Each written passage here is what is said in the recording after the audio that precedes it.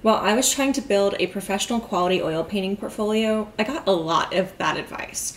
I also got a lot of blank stares. Not only did that suck, it made it that much harder to get where I needed to go and make the progress I needed to make with the way that I painted and my portfolio. And now that this is my full-time job, I know exactly what I needed to hear, 100%.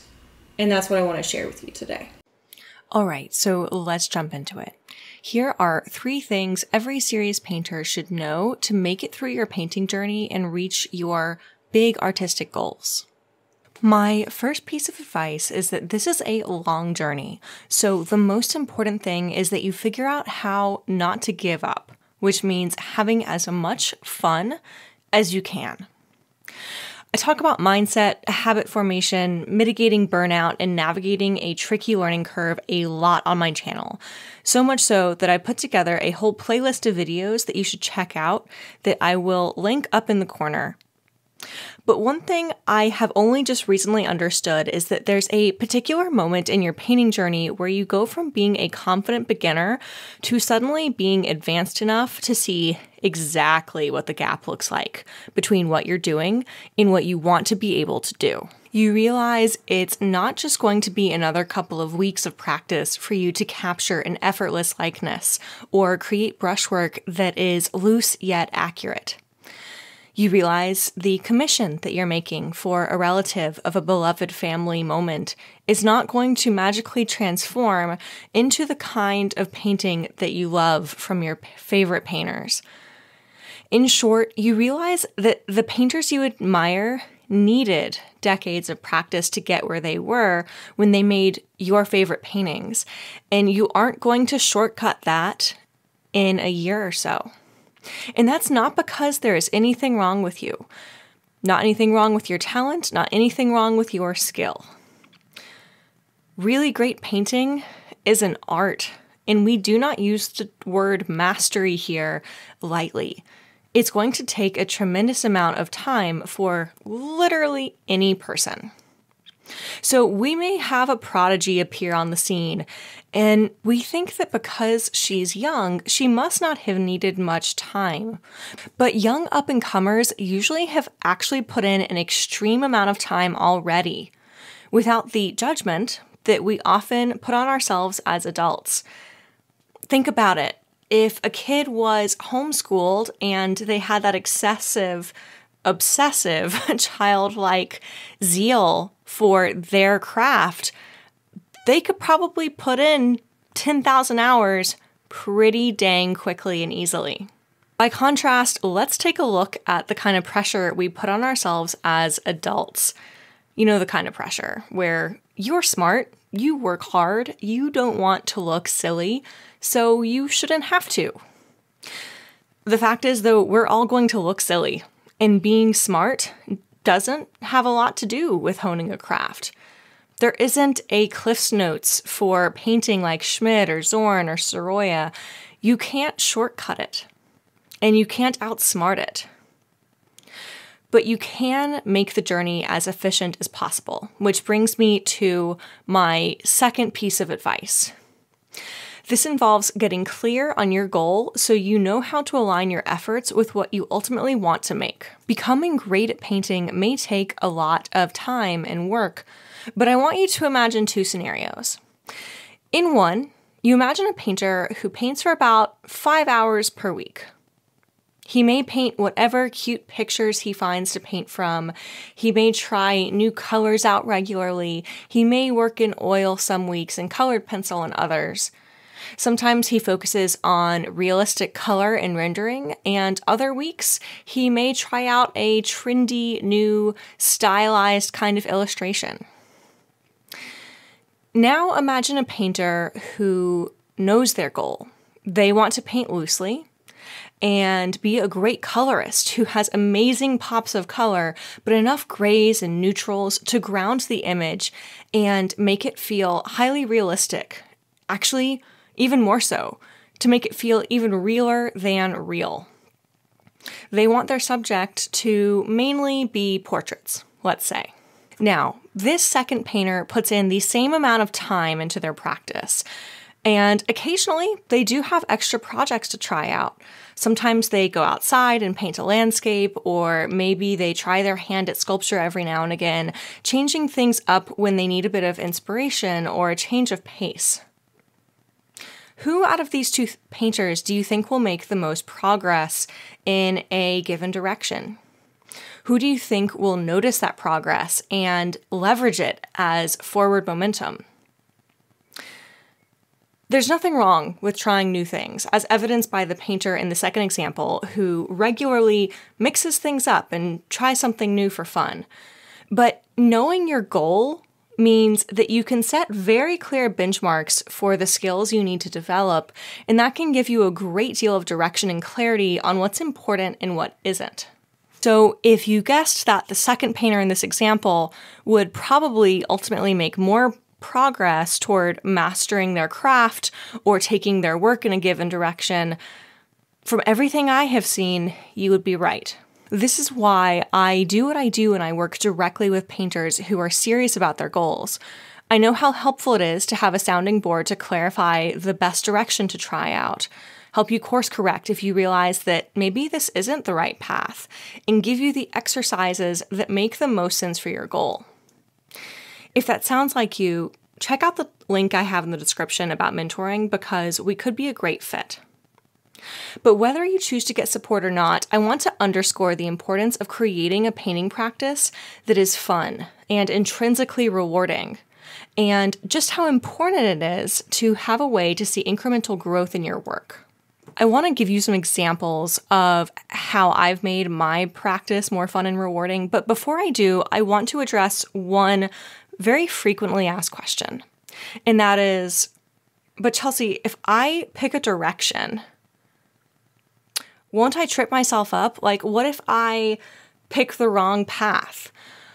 Or what if I just like, trying things out and exploring all different types and ways of being creative? And to that, I would have you go back and listen to the example I gave over again, because the second painter in the example still does try out a lot of new things. That painter has the ability to figure out if they have set off on the wrong path. But the fact that they have very constructively and proactively thought about how to master skills that they need to paint in a given way, well, even if they change their trajectory, all of that work is probably actually going to carry over pretty well. But the painter who kind of spins her wheels and is constantly trying new things and isn't clear on the direction she wants to go in, she actually probably won't practice and build a lot of the skills necessary for mastery. So every time she tries something new and thinks maybe this is the path, it's not going to actually add up in the same way. Okay, now with that FAQ answered, here are some of the ways that I have learned to make my painting practice fun and rewarding. So most importantly, I've learned that I need to prioritize working with people. I've tried working alone in my studio, I've painted with friends over platforms like Discord or Zoom, and I've painted with friends in person. And whenever I'm painting with people, it is night and day versus painting alone. Granted, I know that creating or finding opportunities to paint with people can be tough. I have found that painting with the right people as a result is way more important than just having company. So there are times when painting together in person is easy and doable, and other times where it's better to paint together with friends virtually. Here are the things that I've learned that are important about who I choose to paint with. First, if I want their feedback, I need to trust their eye, their skill sets, and their expertise, and know that it's relevant to what I'm doing. I also need to trust them to be kind and supportive if I do want that feedback. So just being a great artist isn't enough. I need to know that they respect me and they respect the work that's gone into something, and they know how to give feedback in a way that won't shut another painter down. I also respect these people that I paint with enough to where I feel that little bit of competitive spirit when I paint with them because I want to impress them and I want them to want to impress me. That actually gives me a lot of energy in a painting session with other people. And then the final piece is probably the most important, which is that I genuinely enjoy talking to them and spending time with them. And this is actually really important because I actually do get together with friends who aren't necessarily making the same kind of art that I am. Maybe they are working on sci-fi watercolor landscapes for fun, or maybe they are painting miniatures for D&D. We get together, and when I work with those friends, we aren't getting together for them to give me feedback on my work or vice versa. We're really not exchanging a lot of like high-level information about honing our craft, but these people are my really good friends. And just spending time with them is really great. And there's something very nice about getting together and just all of us working on something creative, even if we really can't contribute anything to what the other is doing. So sometimes I do intentionally seek out other artists who work like I do, in which case all the other points above apply. And sometimes they don't apply because I'm getting together with friends. It's not for feedback, and what matters most here is that I enjoy their company and I don't feel weird about painting in front of them because we're all doing something creative together. By contrast, I don't enjoy painting with people who are annoying to spend time with generally, or who offer me advice that I didn't ask for or don't respect, so I have boundaries around painting with those people. The second big thing that I do to create a sense of joy in my own practice is that I try to be in the moment with my paintings and enjoy the act of putting the paint down rather than getting attached to a particular result. This gives me permission to mix things up, go paint outside, try new techniques, and generally just be more mindful of my mood and present with what I'm making. I could probably make an entire video about this particular bullet point all by itself. And it's important that I note here that I think this reflects what's important for me at this stage in my painting journey. It took me a long time of getting my skills to a certain place where it made sense to me to start just being kind of present in the moment as I paint and not super attached to the outcome. So I don't know, this could be generally applicable, but it also could be advice that's like very particular to a certain stage in the process. I'm actually really curious what you all think and whether that's something that, is kind of clicking in your brains right now, or whether it's something you've tried. I want to hear how this resonates with you all. All right, so now we've talked about creating joy in your creative practice, and we've talked about creating the most efficient roadmap to your goals as possible. And now I want to talk about tracking progress. And this leads into my third and final piece of advice for painters who are serious about their art practices. And that is that the thing is, it's normal when you're on a long-term journey toward a big, exciting goal to feel like you're making no progress because that goal is so lofty. And let's face it, when you're on a long journey, it's just more difficult to see your own growth. So you have to figure out how to track your goals based on small incremental improvements, not whether or not you've, quote, made it yet. So already in this video, we've talked about the importance and utility of having a vision of what your ultimate goal looks like. But beyond having that vision, it's important to also visualize what the next step on your path to that goal looks like.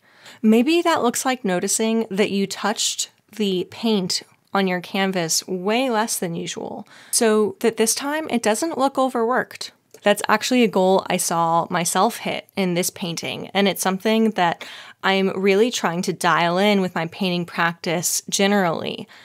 I'm not necessarily looking for every painting to be better than the last. I'm paying attention to whether that kind of habit starts to feel more and more automatic and a little bit easier over time. Okay, let's talk about another example of an incremental way to track progress. So maybe this looks like successfully mixing up tricky neutral tones that are hard to see and color match correctly. Or successfully establishing the drawing of the face and double checking that it's accurate before you move on to blocking in your color. This is why knowing your goal is so important. It helps you to then break your goal down into mini goals that let you observe the incremental progress that's often invisible to us. That being said, I know it's tough, which is why I have an hour-long masterclass dedicated to this specific topic. There's a link in the description if you want to get a better grasp on what tracking your progress toward your unique painting goal looks like. All right, so the result of putting all of this together is the bottom line of this whole video. The biggest thing that helps you to achieve your artistic ambitions in the long run is to show up to your practice over and over. If you don't have that, you're simply not going to get there. So you have to figure out how to make it as intrinsically rewarding and fun as possible. You have to figure out how to mitigate the crummy feelings that can set in when you realize that you probably do have a lot of work ahead of you. You have to make sure you're recognizing wins and seeing improvement on a regular basis, which means a better set of metrics to track than simply, have I arrived yet? And you may need to make sure that you remember during these periods when you feel a little bit down or burnt out to give yourself the encouragement you need to come back to it. The more I think about this, the more I actually see the fun piece and the goal piece as being two key variables that help you achieve the ultimate goal of sticking with it in the long run. So you actually need this balance of having a clear idea of your goal and how to work toward that goal. And then on the flip side, how to make sure that you really enjoy getting into the studio and painting. And if you remember to strike that balance, and during times where you're like really just working so hard, you're like grinding out the reps in the studio and it starts to become a little bit of a slog, you can remember like, hey, I need to mix this up or do something to make this fun and like take some pressure off of myself and relieve some of this stress. And on the flip side of that, we don't just want to be having fun all the time if we are serious about reaching that goal. And don't get me wrong, I want people to have fun painting. I think it's the most wonderful thing. I don't want to take away anyone's fun. That being said, this is a channel about reaching your most exciting painting goals. I know that there are other people who can like really help you tap in to the joy all by itself that's a little bit less goal-directed. So the result is that we need to figure out how to give ourselves an actual direction to go in while maintaining that sense of joy. And that's why balancing the excitement and the joy and the enthusiasm for the process with having a clear goal is so important. If you strike this balance, again, I can't repeat this enough.